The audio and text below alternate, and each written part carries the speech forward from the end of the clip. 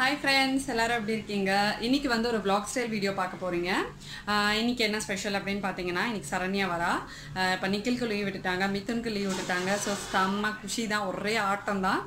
இப்போ வந்து ஒரு 2 டேஸ் வந்து இங்க இருக்கிற மாதிரி வரா. அதனால நான் இன்னைக்கு வந்து அவளுக்கு ஸ்பெஷலா சென்னா பிரியாணி பண்ணிருக்கேன். அப்புறமா காலிஃப்ளவர் அது கறி பண்ணிருக்கேன். சோ அந்த சென்னா பிரியாணி ரெசிபி வந்து நான் இதிலே இன்க்ளூட் பண்றேன். ஏன்னா அது ஏற்கனவே போட்டுருக்கோம்னு நினைக்கிறேன் நம்ம சேனல்ல. அது வந்து பாத்தீங்கன்னா ரொம்ப சிம்பிளா ஒரு 10 மினிட்ஸ்ல வந்து ப்ரிப்பேர் பண்ணிடலாம். நீங்க வந்து மோஸ்ட்லி ஆஃபீஸ் கோயர்ஸா இருக்கீங்க, இல்ல வந்து டிஃபன் பாக்ஸ்க்கு ஏதாவது பேக் பண்ணணும், லஞ்ச்க்கு வந்து கொஞ்சம் ஸ்பெஷலா ஏதாவது ரெடி பண்ணணும்னா கூட இதை வந்து நீங்க பண்ணலாம். அவ்வளோ டேஸ்டியா இருக்கும். ஸோ அப்போ அந்த ப்ரிப்பரேஷன் பார்த்துட்டு அதுக்கப்புறமா இன்னைக்கு vlogல நாங்கள் என்னென்ன பண்ண போறோம், என்னென்ன கூத்தடிக்க போறோம் அப்படிங்கிறது எல்லாத்தையுமே அவங்க கூட நான் ஷேர் பண்ணிக்க போறேன். ஸோ வாங்க வீடியோக்குள்ள போகலாம். இப்போ இந்த ரெசிபி வந்து எப்படி பண்ணுறதுன்னு பார்க்கலாம். அதுக்கு வந்து நான் ஒரு 3 லிட்டர் குக்கர் எடுத்திருக்கேன். குக்கர் வந்து ஃபஸ்ட்டு நல்லா ஹீட் ஆகட்டும். இப்போ இந்த குக்கர் வந்து பார்த்தீங்கன்னா இப்போ ரீசெண்டாக அமேசானில் வந்து பர்ச்சேஸ் பண்ணது. நான் சீக்கிரமாகவே இதோட லிங்க் எல்லாமே வந்து உங்களுக்கு நான் ஷேர் பண்ணுறேன். என்னோடய ஷாப்பிங் ஹாலையும் நான் வந்து சொல்கிறேன். டிஸ்கிரிப்ஷன்லேயும் இந்த குக்கரோட லிங்க் வந்து உங்களுக்கு நான் கொடுக்குறேன். நீங்கள் பார்த்து வந்து செக் பண்ணிக்கோங்க. இப்போ இதில் வந்து பார்த்தீங்கன்னா ஒரு 3 டேபிள் ஸ்பூன் கிட்ட நான் வந்து எண்ணெய் சேர்த்துருக்கேன். இந்த ரெசிபி வந்து யார் எனக்கு சொல்லிக் கொடுத்தாங்க அப்படின்னா என்னோடய லாஸ்ட் vlogல என்னோடய நாத்தனார் பார்த்துருப்பீங்க, சோக்கர் நாத்தனார் இருக்காங்களே, அவங்க சொல்லிக் கொடுத்தது. இப்போ எண்ணெய் வந்து சூடானதுக்கப்புறமா நான் கொஞ்சம் வந்து அந்த அனாசி பூ கொஞ்சம் போட்டிருக்கேன். அப்புறம் ஒரு 2-3 துண்டு பட்டை போட்டிருக்கேன். அது வந்து நல்லா பொரிஞ்சதுக்கப்புறமா ஒரு 2 பெரிய வெங்காயம் இந்த மாதிரி நீல வாக்கில் நறுக்கியிருக்கேன், அது போட்டிருக்கேன். அப்புறம் ஒரு பச்சை மிளகா போட்டுட்டு வெங்காயம் வந்து நல்லா வதங்குற வரைக்கும் வதக்கிக்கோங்க. அப்புறமா நல்லா ஒரு டேபிள் ஸ்பூன் அளவுக்கு இஞ்சி பூண்டு விழுது சேர்த்துக்கோங்க. இப்போ அதுவும் வந்து பச்சை வாசனை நல்லா போகிற வரைக்கும் வதக்கிக்கலாம். இப்போ இங்கே வெங்காயம் வந்து நல்லா வதங்கினதுக்கப்புறமா ஒரு பெரிய தக்காளி அதையும் வந்து இந்த மாதிரி நீட்டு வாக்கில் நறுக்கிக்கோங்க. அதையும் சேர்த்துட்டு நல்லா வதங்கட்டும், அது வரைக்கும் நம்ம வதக்கிக்கலாம். இதெல்லாம் வதங்கினதுக்கப்புறமா தான் நம்ம வந்து ஸ்பைசஸ்லாம் சேர்க்க போகிறோம். இப்போ வெங்காயம் தக்காளி எல்லாம் வந்து நம்ம சேர்த்துட்டோம், இஞ்சி பூண்டு விழுது சேர்த்துட்டோம். இப்போ இது கொஞ்சம் வதங்கிறதுக்கு நம்ம வந்து கொஞ்சம் உப்பு சேர்த்துக்கலாம். நான் வந்து இந்த ஸ்டேஜ்லேயே பிரியாணிக்கு தேவையான அளவு உப்பு வந்து சேர்த்துட்றேன். அப்படி இல்லைன்னா நீங்கள் இது வதங்கிறதுக்கு கொஞ்சம் உப்பு இந்த ஸ்டேஜில் சேர்த்துட்டு தண்ணி வந்து கொதிக்கும் போது நீங்கள் வந்து தேவையான உப்பு வந்து சேர்த்துக்கலாம். இப்போ அது உப்பு சேர்த்துட்டு நல்லா வந்து நம்ம மிக்ஸ் பண்ணிடலாம். நான் இப்போ இங்கே வந்து எவ்வளோ தேவையோ அவ்வளோ தேவையான உப்பு வந்து இதுலேயே சேர்த்துட்டேன் இப்போவே.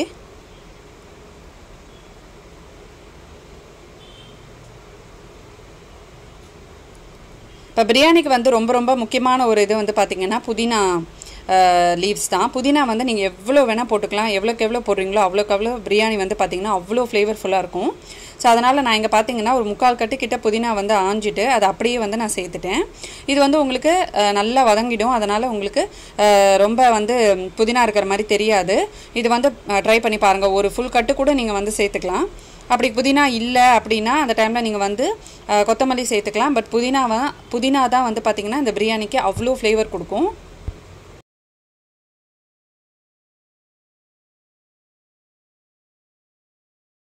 இப்போ வெங்காயம் தக்காளி எல்லாமே வந்து நல்லா வதங்கிடுச்சு.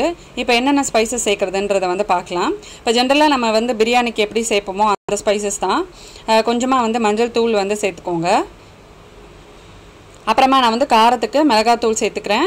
நல்லா வந்து ஒரு 1.5 டீஸ்பூன் கிட்ட வந்து நான் சேர்த்துக்கிறேன். நீங்கள் இன்னும் கொஞ்சம் காரமாக சாப்பிடுவீங்கன்னா கொஞ்சம் ஜாஸ்தியாக சேர்த்துக்கலாம். பட் இது வந்து பார்த்திங்கன்னா நல்லா கரெக்டாக இருக்கும். அது மாதிரி தனியாத்தூள் வந்து சேர்த்துக்கோங்க. 1 டீஸ்பூன் இல்லை 1.5 டீஸ்பூன் கிட்ட சேர்த்துக்கலாம். அப்புறம் நான் வந்து இங்கே கரம் மசாலாவுக்கு பதிலாக சென்னா மசாலா இருக்கும் இல்லையா, பிரியாணி மசாலா, அது வந்து நான் சேர்த்துக்கிறேன். அது உங்களுக்கு ஷாப்ல எல்லாம் வந்து கிடைக்கும். அப்படி இல்லைன்னா நீங்கள் பிரியாணி மசாலா பவுடர்னு ஒன்று விற்பாங்க, அது வந்து நீங்கள் சேர்த்துக்கலாம். நல்ல டேஸ்ட் கொடுக்கும்.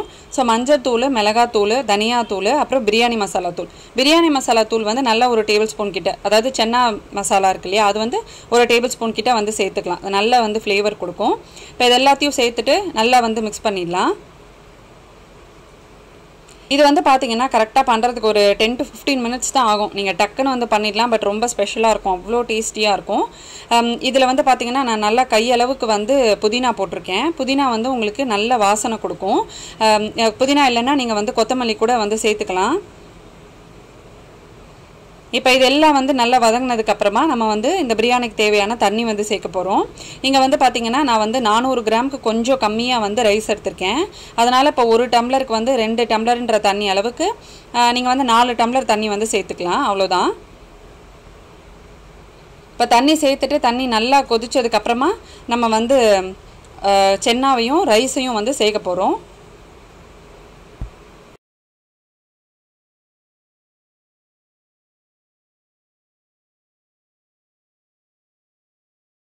இப்போ தண்ணி நல்லா கொதிச்ச உடனே நான் வந்து இந்த சென்னாவையும் ஊற வச்சிருக்கிற அரிசியும் வந்து சேர்க்க போகிறேன். பாருங்கள், தண்ணி வந்து நல்லா கொதி வந்துட்டுருக்கு. இந்த ஸ்டேஜில் வந்து நீங்கள் சென்னா சேர்த்துடலாம். அப்புறமா வந்து ஊற வச்ச ரைஸும் சேர்த்துடலாம். இந்த ரைஸ் வந்து நான் பிரியாணி ரைஸ்லாம் யூஸ் பண்ணலைங்க, நார்மல் ரைஸ் தான் வந்து யூஸ் பண்ணியிருக்கேன். நீங்கள் பிரியாணி ரைஸ் வேணும்னா பிரியாணி ரைஸும் சேர்த்துக்கலாம். ஜென்ரலாக வந்து இந்த மாதிரி பிரியாணிலாம் செய்யும்போது சீரக சம்பா ரைஸ் இருக்கும், அதில் செஞ்சிங்கன்னா அவ்வளோ டேஸ்டியாக இருக்கும். அது இன்னும் கொஞ்சம் ஃப்ளேவர் கொடுக்கும். நான் உங்களுக்கு அதுலேயும் எப்படி வந்து செய்யணுங்கிறத உங்களுக்கு சொல்கிறேன். நான் வந்து அந்த ஜீரா ரைஸு, கீ ரைஸு இதெல்லாம் வந்து செஞ்சேன்னா அதில் தான் வந்து செய்வேன். சீரக சம்பா ரைஸில் தான் வந்து செய்வேன். அவ்வளோ டேஸ்டியாக இருக்கும். நான் சீக்கிரமாகவே அந்த ரெசிபி உங்களோட ஷேர் பண்ணிக்கிறேன். இப்போ இதை ரைஸை சேர்த்துட்டு நல்லா மிக்ஸ் பண்ணி விட்டுடலாம். இப்போ தேவையானது எல்லாமே வந்து நம்ம சேர்த்தாச்சு. கரெக்டாக 3 விசில் மட்டும் வச்சு குக் பண்ணுங்கள், அவ்வளோதான். ரெடி ஆகிடும் பிரியாணி. ரெடி ஆனதுக்கப்புறம் பார்க்கலாம். இப்போ பாருங்கள், நான் வந்து ஓப்பன் பண்ணுறேன். எவ்வளோ சூப்பராக பிரியாணி ரெடியாக இருக்குது பாருங்கள். தண்ணி அளவு எல்லாமே வந்து கரெக்டாக இருக்குது. கொஞ்சம் கூட ரைஸ் வந்து குழையலை, அடியும் பிடிக்கலை. உங்களுக்கு அதுவும் நான் காட்டுறேன். இது வந்து ஹாட் பேக்கில் அப்படியே போட்டு வச்சுட்டு மத்தியானம் சாப்பிட்டிங்கன்னா அவ்வளோ டேஸ்டியாக இருக்கும், இன்னும் சூடாக. கண்டிப்பாக வந்து இதை ட்ரை பண்ணி பார்த்துட்டு எப்படி இருந்துச்சுன்னு என்னோட நீங்கள் வந்து ஷேர் பண்ணிக்கோங்க. ஓகே, இப்போ இந்த வீடியோலேயே வந்து பார்த்தீங்கன்னா நான் வந்து ஒரு கெட் ரெடி செஷன் மாதிரி உங்களுக்கு காட்ட போகிறேன். என்னென்னு பார்த்தீங்கன்னா, இப்போ சும்மா எங்கேயாவது வெளியே போகணும் அப்படின்னா மேக்கப்லாம் இல்லாமல் ஜஸ்ட் எப்படி வந்து கிளம்புவேன் அப்படிங்கிறது தான். இதில் வந்து பார்த்தீங்கன்னா லாக்மே பீச் மில்க் வந்து நான் எடுத்திருக்கேன். ஸோ இது வந்து பார்த்தீங்கன்னா நல்லா சாஃப்டாக இருக்கும், ஒரு மாய்ஸ்சரைசர் மாதிரி இது. ஸோ இதில் வந்து பார்த்தீங்கன்னா நல்லா க்ரீமியாக இருக்கும் இதோட டெக்ஸ்சரு. இப்போ நான் நிக்கில வந்து ஸ்கூல்லேருந்து கூட்டிகிட்டு வர போகிறேன். ஆல்ரெடி வந்து நான் சன்ஸ்க்ரீன் போட்டிருக்கேன், அதனால் மேலே வந்து இந்த க்ரீம் போடுறேன். ஸோ இது வந்து நான் இங்கே கொஞ்சமாக எடுத்துகிட்டு ஃபேஸில் வந்து அப்ளை பண்ணிக்க போகிறேன்.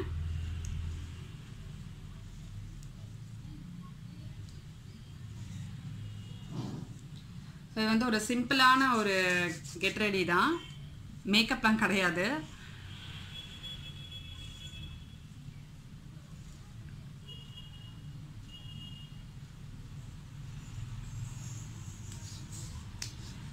இந்த க்ரீம் வந்து எனக்கு ரொம்ப பிடிச்சிருக்கு. ரொம்ப எண்ணெய் வழிகிற மாதிரி இல்லை, நல்ல மாய்ஸ்சரைசிங்காக இருக்குது ஃபேஸ் வந்து. ஸோ இது வந்து ரொம்ப ரீசனபிள் தான். இது ஆன்லைனில் கிடச்சதுனால நான் லிங்க் கொடுக்குறேன். இதோட ப்ரைஸ் வந்து பார்த்தீங்கன்னா 100 rupees போட்டிருக்கு.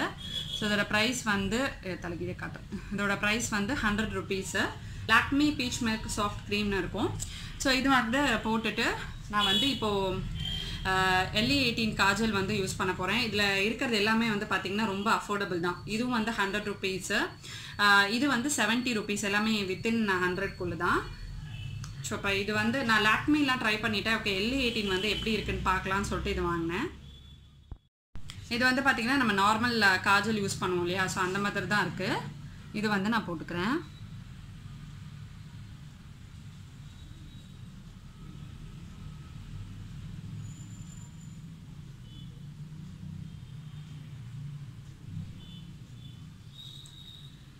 ஒரு சின்ன ரொம்ப திக்காலாம் போடல, கொஞ்சமாக தான் போட்டிருக்கேன். இப்போ அடுத்தது வந்து நான் பர்பிளில் வந்து ஒரு லிப்ஸ்டிக் யூஸ் பண்ண போகிறேன். இதில் வந்து இருக்கிற பிங்க் ஷேடுக்கு மேட்சாக எடுத்திருக்கேன். இது வந்து பார்த்தீங்கன்னா பேக் பெஞ்ச் பார்ட்னர் அப்படின்ற ஒரு ஷேட் நம்பர் வந்து 4. இதோட லிங்க் நான் வந்து உங்களுக்கு டிஸ்கிரிப்ஷனில் கொடுக்குறேன். நான் ஆல்ரெடி இதோட பேக்கேஜிங் பற்றி எல்லாமே வந்து உங்களுக்கு நான் சொல்லியிருக்கேன். இதோட ப்ரைஸஸ் எல்லாமே வந்து நீங்கள் லிங்க்கில் பாருங்கள். இது வந்து ஒரு சூப்பரான பிங்க். இது நான் நிறைய தடவை யூஸ் பண்ணியிருக்கேன். ரொம்ப டீசெண்டாக இருக்கும். நம்ம எங்கேயாவது வெளியெல்லாம் போகணுன்னா இது வந்து போட்டு போகலாம். ஸோ இந்த பிங்க் தான் இது. ஆக்சுவலாக இதுக்கு வந்து நல்ல மேட்சிங்காக இருக்கும், அதனால் இதை நான் யூஸ் பண்ண போகிறேன்.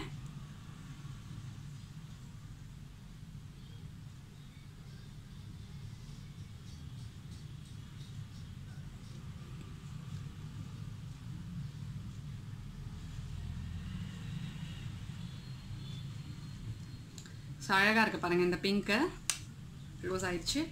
இது வந்து நான் ரெகுலராக யூஸ் பண்ணிட்டுருக்கேன். எங்கேயாவது வெளியே போனால் அப்படியே போட்டுட்டு போவேன். ஜஸ்ட் 3 ப்ராடக்ட்ஸ் தான் என்னோடய கெட் ரெடி வச்சு.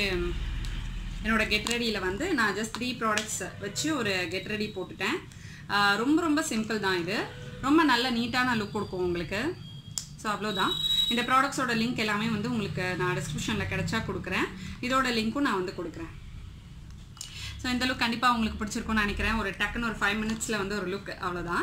ஸோ இப்போ வாங்க நம்ம நிக்கில வந்து ஸ்கூல்லேருந்து கூட்டிகிட்டு வந்துட்டு சரண்யா வந்ததுக்கப்புறமா இந்த vlog-ஐ வந்து நான் கண்டினியூ பண்ணுறேன். இப்போ ஸ்கூல்லேருந்து வந்து நிக்கில கூட்டிகிட்டு வந்தாச்சு. டைம் வந்து பார்த்திங்கன்னா 12:40 ஆகுது, அவ்வளோதான். இனிமேல் வந்து ஜூன் மந்த்து தான் ஸ்கூலு. இன்னும் சரண்யா வந்து வரல, வெயிட் பண்ணிகிட்ருக்கேன். என்னோடய ஃபேஸ் வந்து பாருங்கள் எப்படி வேர்த்து கொட்டுது அப்படின்னா, அவ்வளோ வெயில் அடிக்குது வெளியே. நல்ல வேளை பசங்களுக்கு ஸ்கூல் வைக்கலையேன்னு சந்தோஷப்பட்டுக்கணும். ஏன்னா இந்த சிபிஎஸ்சி என்ன பண்ணுவாங்கன்னா நடுவில் இந்த மாதிரி ஸ்கூல் வச்சுட்டு திறப்பாங்க. அந்த ஏப்ரல் டைம் வந்து அவ்வளோ வெயிலாக இருக்கும். ஏன் தான் அந்த சின்ன பசங்களுக்கு ஸ்கூல் வைக்கிறாங்களோ தெரியல. நல்லதாக போச்சு. எனக்கு ஆக்சுவலாக வந்து 27th வரைக்கும் இருந்துச்சு. நேற்று வந்து எனக்கு மெசேஜ் வந்துருச்சு 17th ஸ்கூல் முடிஞ்சிடுச்சு அப்படின்னு, 16th முடிஞ்சிடுச்சு, 17th ஹாலிடே அப்படின்னு.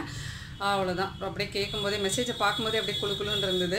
ஏன்னா வந்து காலையில் போகும்போது தெரியாது, மத்தியானம் பசங்க வரும்போது வந்து அவ்வளோ வெயில், நம்மளால் வண்டியும் ஓட்ட முடியாது. அந்த குழந்தைங்க அவசப்படுறதை பார்த்தா நமக்கு வந்து ரொம்ப கஷ்டமாக இருக்கும். இப்போ என்ன பிளான் அப்படின்னு பார்த்தீங்கன்னா, இவள் வந்ததுக்கப்புறமா தான் இன்றைக்கி என்ன பிளான் யோசிக்கணும். ஆக்சுவலாக மித்துனுக்கு வந்து கொஞ்சம் உடம்பு சரியில்லையா, வேக்சினேஷன் போட்டதுனால ரொம்ப அழுதுகிட்டே இருக்கான் அப்படின்னா. ஸோ வந்தால் தான் தெரியும். மேபி நிக்கில பார்த்த உடனே வந்து அவர் ஹாப்பி ஆகிடுவார், ஆக்டிவ் ஆகிடுவார். பார்க்கலாம் எப்படி இருக்கான்னு. இப்போ நிக்கிலுக்கு வந்து சாப்பாடு ஊட்டிட்டு நான் வந்து சரணையா வந்த உடனே தான் சாப்பிட போகிறேன்.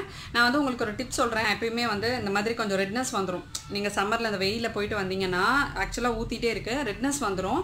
அதை நம்ம என்ன செய்யணும், சில பேர் வந்து ஒரு கமெண்ட்டில் வந்து ஒருத்தர் கேட்டிருந்தாங்க, அப்படியே பொடி பொடியாக வருது ஃபேஸில் அப்படின்னு சொல்லிட்டு. நீங்கள் வந்து வீட்டில் எப்பயுமே ஐஸ் க்யூப்ஸ் வச்சுக்கோங்க, எப்பயுமே வச்சுக்கோங்க. அதுவும் சம்மரில் நம்ம வெளியே போயிட்டு வந்ததுக்கப்புறமா கொஞ்சம் வந்து துணியில் அப்படியே ஐஸ் க்யூப் சுற்றி அப்படியே ஃபுல்லாக ஃபேஸில் வந்து கொடுத்துட்டே வந்தீங்கன்னா உங்களுக்கு அந்த ரெட்னஸ்ஸு, அதுக்கப்புறமா அதனால் வர்ற பெயின், அந்த வேர்க்குருலாம் வராமல் இருக்கும். அந்த மாதிரி ஃபேஸை வந்து ரொம்ப க்ளீனாக வச்சுக்கணும். வேர்த்தெல்லாம் கொட்டுச்சுன்னா நம்ம அப்படியே விட்டுறக்கூடாது, ஃபேன் கீழே போய் அப்படியே உட்காந்துடக்கூடாது. போய் ஃபேஸை வந்து வாஷ் பண்ணிவிட்டு வந்துட்டு அப்புறமா தான் வந்து ஃபேன் கீழே உட்காரணும். ஏன்னா நம்ம வந்து என்ன பண்ணுவோம்னா, மோஸ்ட்லி நம்ம வெளியே போயிட்டு வந்தோடனே அப்படியே ஃபேன் கீழே உட்காந்துருவோம், வேர்வெல்லாம் காஞ்சு போயிடும். அந்த மாதிரி பண்ணாதீங்க. வெளியே போயிட்டு வந்த உடனே நல்லா கூல் வாட்டரில் வந்து ஃபேஸை வாஷ் பண்ணுங்கள். அந்த மாதிரி பண்ணும்போது என்கிட்ட நிறையா பேர் வந்து மறு இருக்குது சொல்லிட்டு வந்து டிப்ஸ் கேட்டுகிட்டே இருக்கீங்க. அதுக்கு வந்து மெயினாக வந்து கிளென்லினஸ் வந்து ரொம்ப ரொம்ப முக்கியம். ஸோ சம்மரில் வந்து நம்ம ஃபேஸு கழுத்தெல்லாம் வந்து கண்டினியூஸாக நல்லா மெயின்டைன் பண்ணிகிட்டே இருக்கணும். இல்லைனா உங்களுக்கு அப்படியே வேர்த்து அழுக்கு சேர்ந்து மறு வந்துடும். மருவை வந்து எப்படி வீட்லேயே சரி பண்ணலாம் அப்படின்ற நிறைய ஹோம் ரெமடிஸ் வந்து நான் உங்களுக்கு நெக்ஸ்ட் வீடியோவில் ஷேர் பண்ணுறேன். கண்டிப்பாக அது வந்து உங்களுக்கு யூஸ்ஃபுல்லாக இருக்கும். இப்போ அவ்வளோதான். இந்த டிஃபன் பாக்ஸுக்கு வந்து இனிமேல் ஜூன் மந்த்து தான் வேலை எடுத்து வச்சாச்சு. நான் வந்து நிக்கில ஸ்கூல்லேருந்து கூட்டிகிட்டு வரும்போது இந்த ஜாடி வாங்கினேன். எனக்கு வந்து ஜாடியை பார்த்தா மட்டும் என்னால் கண்ட்ரோல் பண்ணவே முடியாது. நீங்கள் பார்த்துருப்பீங்க ஆல்ரெடி நான் எவ்வளோ ஜாடி வச்சுருக்கேன், செராமிக் ஜார்ஸ் அப்படின்ட்டு. இது வந்து பார்த்திங்கன்னா கொஞ்சம் சின்னது தான். நான் இதே சைஸ்லேயே சால்ட் உப்பு வந்து போட்டு வச்சுருக்கேன், பொடி உப்பு போட்டிருக்கேன். இதே மாதிரி கல் உப்புக்கு வேணும் அப்படிங்கிறதுனால நான் வாங்கினேன். இங்கே பாருங்கள், இது வந்து நான் சால்ட்டு போட்டு வச்சுருக்கேன். இப்போ இது பக்கத்தில் நான் வந்து வைக்க போகிறேன். இது அதை விட கொஞ்சம் சின்னது தான். ஆக்சுவலாக இது வந்து 60 rupeesக்கு நான் வந்து வாங்கினேன். அந்த பெரிய ஜாடி வந்து பார்த்திங்கன்னா என்னோடய ஃப்ரெண்ட் ஒருத்தவங்க வந்து கிரகப்பிரவேசத்துக்கு எனக்கு ரிட்டன் கிஃப்டாக கொடுத்தது. இந்த சைஸ் வந்து உங்களுக்கு இடமும் அடைக்காது, அப்படியே ஸ்ட்ரெயிட்டாக இருக்கும், இடம் அடைக்காது, கரெக்டாக போயிடும். ஸோ இது வந்து நான் கல்லுப்பு போட்டு வைக்க போகிறேன். ஏன்னா கல்லுப்பு பார்த்திங்கன்னா பாக்கெட்டில் தனியாகவே வச்சுருக்கேன், பிளாஸ்டிக் டப்பாவில் போட வேணாம் அப்படி சொல்லிவிட்டு. ஸோ அதை வந்து நான் நல்லா வாஷ் பண்ணி எடுத்து வச்சுட்டு அப்புறமா இதை வந்து ட்ரான்ஸ்ஃபர் பண்ணிவிடுவேன். இப்போ சரண்யா மேடம் வந்து லக்கேஜை தூக்கிறதுக்காக என்னை வந்து கீழே வர சொல்லியிருக்காங்க. இங்கே யார் வந்துட்டாங்க பாருங்க. சரண்யா வந்துட்டோம், சரண்யா வந்துட்டோம். எல்லாரும் எப்படி இருக்கீங்க? லீவ் விட்டுட்டாங்க, அதனால லாமியா வீட்டுக்கு ஓடி வந்துட்டேன். அடுத்தது அம்மா வீட்டுக்கு போவேன். இங்கே ஒரு 3 days. அடுத்தது அங்கேருந்து நீ வரியா? நாங்கள் வந்து எங்களோட கசன் சிஸ்டர் ஊர்லேருந்து வந்திருக்கா. அதனால் நாங்கள் வேறு எங்கேயும் எங்கேயாவது போவோம் பிளான் பண்ணியிருப்போம். இஸ்கான் டெம்பிள் சொன்னோம்ல, நீ அங்கே வந்தால் தான் போகணும். இல்லை நான் இங்கேருந்து அப்படியே நேராக இஸ்கான் டெம்பிள் வந்துட்டு அப்படியே வீட்டுக்கு வந்துடுவேன். Okay okay. நான் மட்டும் எங்கள் அம்மா வீட்டுக்கு போகிறேன். ஏன்னா நான் வந்து நான் ஸ்விம்மிங் கிளாஸ் போட போகிறேன். ஸ்விம்மிங் நீ வெங்காத்தா சொன்னால அந்த மாதிரி ஸ்கிம்மிங் கிளாஸ். இப்போ நிக்கில வந்து ஸ்விம்மிங் கிளாஸ் போட போகிறேன். அதனால் நான் எங்கேயும் போக முடியாது. அம்மா வீட்டுக்கு போயிட்டு வந்து மித்தனையாக ஸ்விம்மிங் கிளாஸ். சரி ஓகே, இந்த vlog பார்க்கலாம் வாங்க. சோறு ரெடியாக இருக்கு. சோறு ஆமாப்பா, அது அந்த டப்பா வைக்கும்போது எவ்வளோ ஸ்பேஸ் எடுத்துச்சு. இப்போப்பா அந்த எவர்சிலர் டப்பாலாம் வச்சுருந்தேன். ஆனால் அதில் ஒன்றால் அவ்வளோ வைக்க முடியாதுப்பா. இந்த மாதிரி இன்னொரு 6 பாட்டில் வாங்கணும்.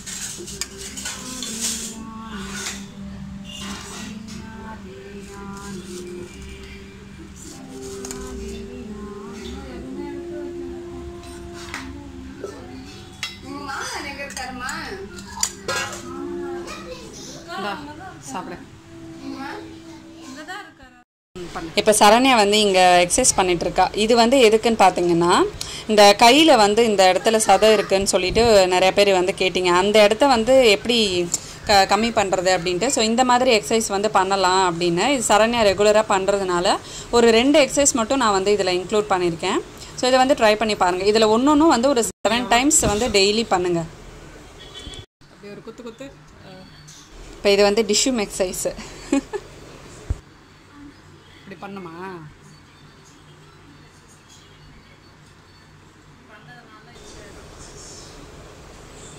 இப்போ சரண்யாவோட வாயை பாருங்களேன். டிஷ்ஷுன்னு வேற சொல்லிட்டு இருக்கா. இப்போ வந்து 4:30 ஆகுது. நான் வந்து நிக்கில டான்ஸ் கிளாஸ் கூட்டிகிட்டு போகிறேன். அதுக்கு முன்னாடி வந்து ஸ்நாக்ஸ் மாதிரி கொடுக்கலாம் அப்படின்னு சொல்லிட்டு வாட்டர்மெலன் வாங்கிட்டு வந்தேன். மிதுனுக்கும் வந்து வாட்டர்மெலன்னா அவ்வளோ பிடிக்கும். பட் நிக்கில் வந்து அவ்வளோ வாட்டர்மெலன் வந்து விரும்பிலாம் சாப்பிட மாட்டான். மோஸ்ட்லி அவனுக்கு நான் ஜூஸ் தான் போட்டு கொடுப்பேன். இப்போ வந்து மிதுன் சாப்பிட்றதுனால அவன் கூட சேர்ந்து சாப்பிட்ருவான்னு நினைக்கிறேன். அதனால் இதை வந்து நான் அப்படியே கட் பண்ணி பீசஸ் போட்டுட்டு அப்படியே குழந்தைங்கள சாப்பிட வச்சுட்டு நிக்கில வந்து அப்படியே டான்ஸ் கிளாஸ் கூட்டிகிட்டு போகிறேன்.